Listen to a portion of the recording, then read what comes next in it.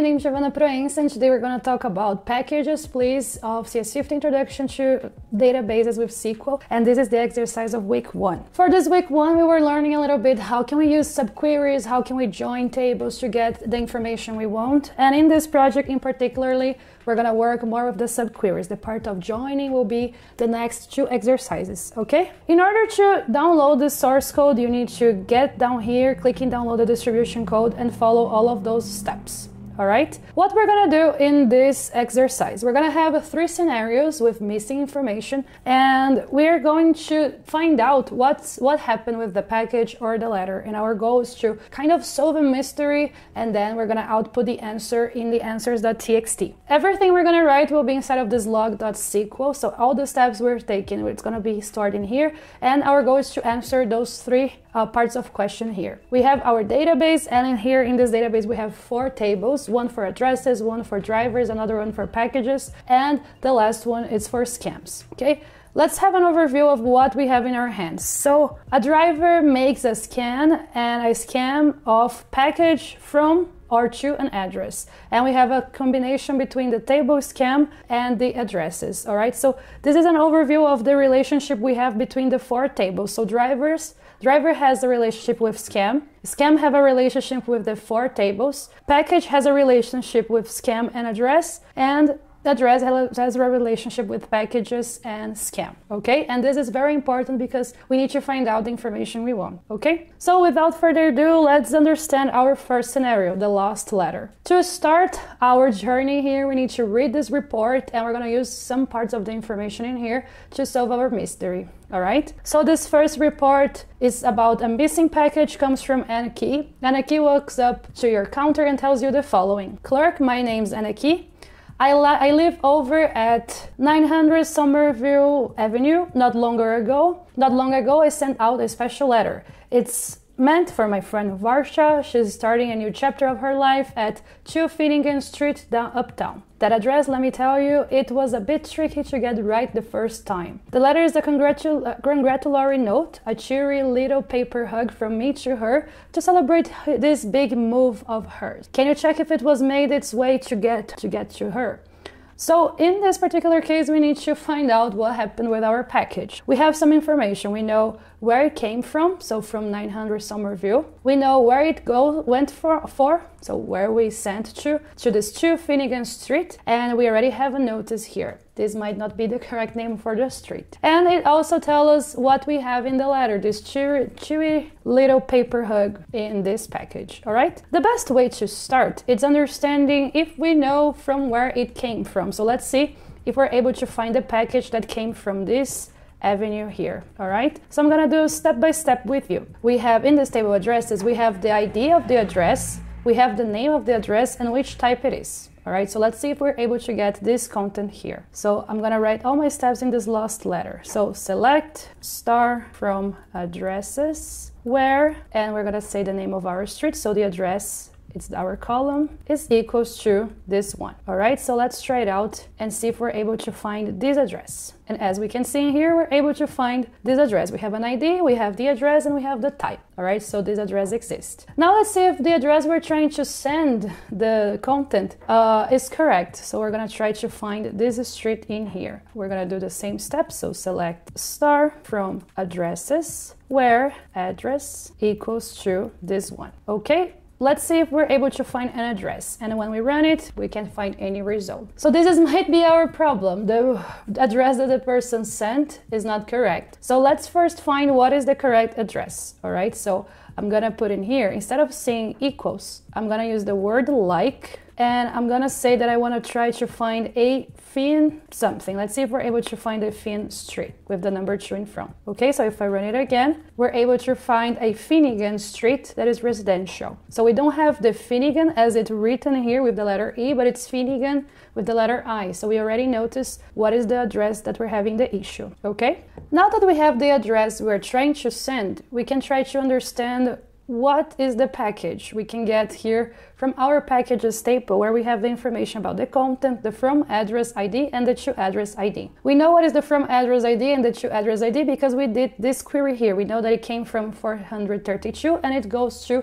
854. So we're going to write the following. Select star from packages where from address ID is equals to 432 and, let me shrink a little bit, and to address ID is equals to 854. Let's see if we can have the information using this part in here. And we're able to find that our package contained the content congratulatory letter. That is exactly what we saw in the report, right? But let's improve a little bit more our query, because it's not a nice idea to write exactly the number 432 and the number 854. We got this number by doing a subquery. So if you remember from the lection, a subquery is a query inside another query. So we can kind of call this query inside. We already noticed that this query here will give us exactly the ID 434. So instead of using this number, I will open up a parenthesis and I'm gonna paste the query I did. Okay, so this query here means the number 432 that we meant. And the number 854, it's another subquery of something we did before. So instead of hard coding the IDs, we can use subqueries and it will be much more organized. If we run this way, we're gonna get the same, let me see. All right, instead of a star here, we need to put ID because they need to match, okay. And if we run this, you will see that we're gonna get the same output, the congratulatory letter, the from address ID is the one we're expecting, and the to address ID as well, all right. So this is a more sophisticated way of writing our query. But that is not enough. These are information we already know. They want us to answer these two questions. At what type of address did the lost letter end up? So if it's residential, police station, other address, type of address that we can find here in addresses, okay, this type that it will appear in here. And at what address did the lost letter end up? We already know at what address, but let's use the scam, okay? So let's use the scam in our case to know if the package was dropped at the right address, all right? So here we have the package ID, and we know the package ID is 384. We know the address ID. Actually, we're gonna check what is the address ID and the action, if it was picked up or if it was dropped in this place. So let's say select star from scam where and what we know, where the package ID is 384. So where package ID, that is our column, is equal to 384. But instead of using 384, we're gonna use the query we just used to get the content. But instead of star, we're gonna use the ID. So I want to get the ID and all the subquery inside. So we have one subquery inside of another. And the nice thing, we're going to be able to find all the information about this package. So when I run it, it's not scam, it's scams. Let me run it again. And you will see here that we know that the package was picked up at the address we found and it was dropped at the address we also know. So as we did before, the address that we went to is this one in here, okay? I just wanted to show you what really happens. So this is the address and this is the residential type we need to write. So the first answer is, at what type of address it will end up? It's residential. And at what address did the last letter end up? We know that is the 2 Finnegan Street. Okay, I did some other things here to show you that it's consistent, our answer, but only the first query would be needed. Okay, so this is the first scenario. Now let's work with the second one. So now the second scenario is the devil's delivery. So in the second report, a missing package comes from a mysterious fellow from out of town. They walk up to your counter and tell you the following. So let's see this report. Good day to you, deliverer of the mail. You might remember that not too long ago, I made my way over from the town of 50ville. I gave a certain box into your reliable hands and asked you to keep things low.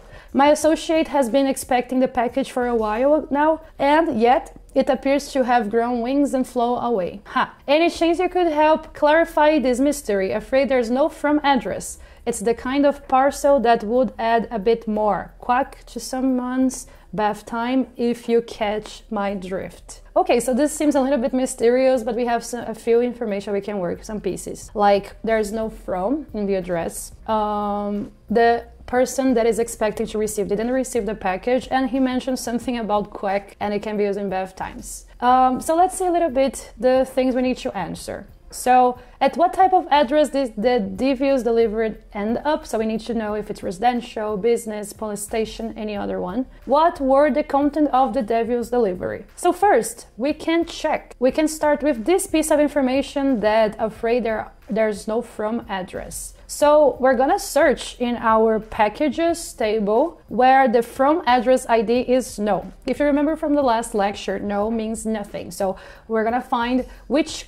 rows we don't have information for the from address. All right, so we're gonna work only with this table right now. So I'm gonna write select, I want to know everything from packages, from address ID is no, and this way we can check which package has no origin. And here, shut up, we know that the only information we have in our table that has no from address is this one with the content duck debugger. So we know already this is the content and this is what they are asking us. So what were the content? Here is the duck debugger. And where did the deviews delivery end up? So now we know what is the package ID and we can work with our scans table to get where this came from, where this goes actually. So let's do the following. We can do another query to get only the ID. So select ID from packages where from address ID is no. Here we're doing the same query, but we're getting only the ID. And if I run in here, we're gonna get 5098. With this subquery here, we're gonna find all the content about this package. So I'm gonna say select star from scans where, and let's see, where our package ID is equals to 5098, where package ID is equals to 5098. But instead of hard coding 5098, we have this subquery here that is causing the same number. So we can paste exactly the same subquery we did, but I'm gonna put the semicolon here. So let's get the information. If I run in here, we know that, let me clear a little bit, we know that it was received, it was picked up in here in this address 50 and it was dropped in the address 348, okay? Now we need to find what type is this this place here of ID 348. So we need to work with the addresses. In the addresses, we're gonna check for the type, okay? So we need to get this particular query here where the action was dropped. So I'm gonna write another subquery that I wanna get the address ID from scams, where package ID is equals to the package ID we saw, that is 5098, and action is equals to drop, because we want exactly this number, 348. So let's see. If I run this in here, we're gonna get exactly the address we want. Now with the address, we need to get what is the type of the if it's a residential or not. So select star from addresses actually, where ID is equals to 348. I could hard code this 348, but we know that this came from this subquery here. So instead of hard coding, I'm gonna add the subquery here inside. So it's pretty good that you do the subquery step by step, otherwise you can be a little bit confused. Okay, and here I think I'm displaying to you all the steps. And as we can notice here, it went to the police station. So this is the type we need to write in our answer. So this package ended up in the police station. All right, now let's go to the last scenario. So in this third scenario here, we want to search this forgotten gift. Let's take a look. Your third report of missing package comes from a grandparent who lives down the street from the post office. They approach your encounter and tell you the following. Oh, excuse me, clerk. I had sent a mystery gift, you see, to my wonderful granddaughter off at 728 Maples Place. That was about 2 weeks ago. Now the delivery date has passed by 7 whole days and I hear she still waits, her hands empty and heart filled with anticipation. I'm a bit worried, wondering where my package has gone. I cannot for the life of me remember what's inside, but I do know it's filled to the brim with my love for her. Can we possibly track it down so it can fill her day with joy? I did send it from my home at 109 Tillystone Street. So here we have a few pieces of information that we can use. So we know what is the address of his granddaughter, what is his address, and we need to solve two questions, and one we already wonder. What are the contents of the forgotten gift, and who has the forgotten gift, okay? So let's start by getting the ID of his address for the grandparents. So we know that they live at 109 Tillstone Street, so we're gonna get the ID of this place. So let's write in here. Select, I'm gonna get a star from addresses. Let's see if this address exists. Where is address equals to